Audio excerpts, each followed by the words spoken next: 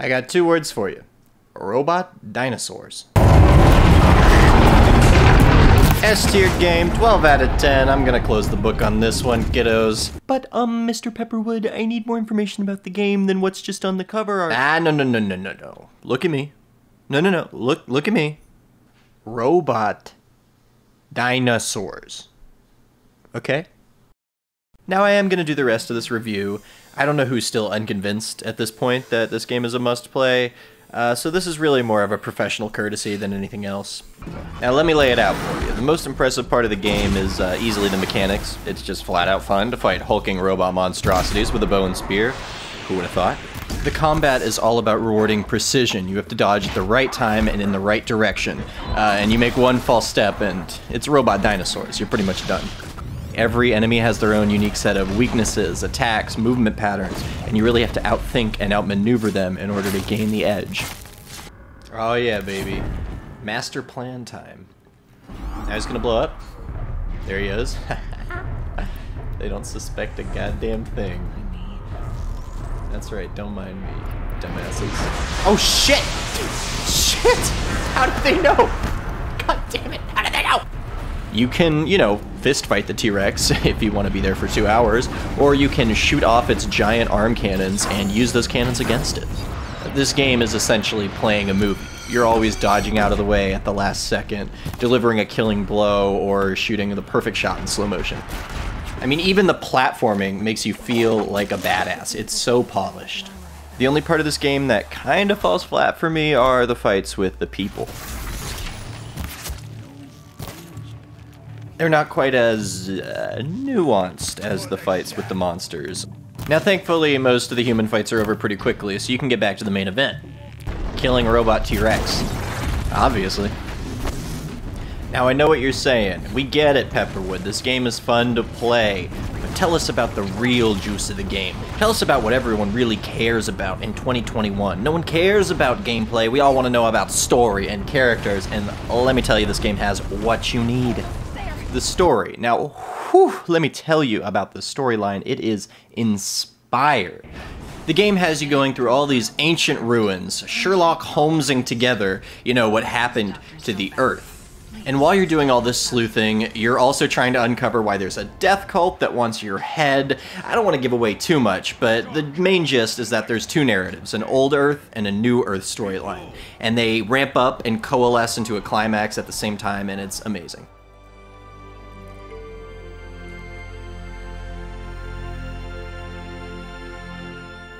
Now I will say the ending does become fairly cliche, good guy versus bad guy, but honestly the game pretty much earned it, and the entire journey up to it is unforgettable.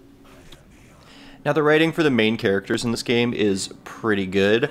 Aloy in particular is a John Wick-ass badass who just goes insane on people, but she also has some really funny lines and is a total genius, so cool main character. It's not flat like you thought. Why would I think that? During eclipses, the shadow cast on the moon is curved. So our world is a globe. And Aloy even has smart-ass remarks when you force her to slide on rocks. So much for being careful. The rest of the main cast is equally as compelling. They all have super unique personalities, and the writing for them is great. Some of the side characters could use a little work. Aloy, how did you do that? You killed that demon. Thankfully, the world is so big and engaging that you can easily look past a couple of boring characters. This really isn't an open world game in the traditional sense where you have one big main storyline and then a few cool side missions. I found the side missions indistinguishable in quality from the actual main storyline. They have their own cutscenes, they have their own unique characters. There are giant set-piece fights that are just as good as the ones in the main storyline. The fight against Robot T-Rex is not a main mission, it's part of a side mission where you're trying to save the Queen from a corrupt state where she's essentially held prisoner. Every scenario is its own unique drama that you come into the middle of and have to piece together and make sense of. There's a Romeo and Juliet plotline where you have to reunite 2 lost lovers. Everything was different. Even the collectibles, the little things that have no bearing on the story at all, you don't even have to pick them up if you don't want to, they have thought put into them. There are mechanical flowers that come with poems you can read.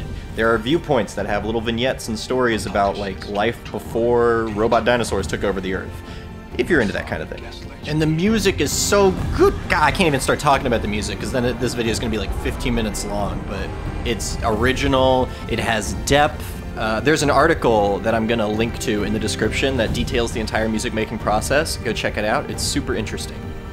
Overall, on the Pepperscale, which as we all know runs from Call of Duty Modern Warfare Remastered at the bottom, all the way to Call of Duty Modern Warfare the original at the top, I would have to rate this game a red hot, spicy Pepperscale gem.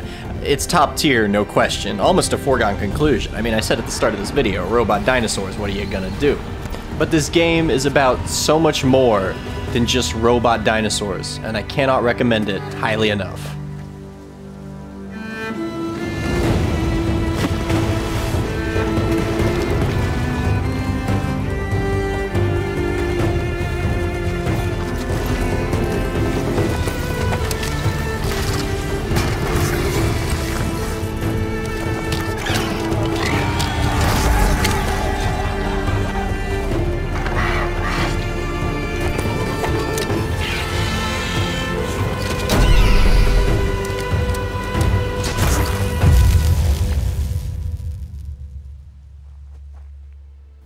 But also it's robot dinosaurs, so play the fucking game.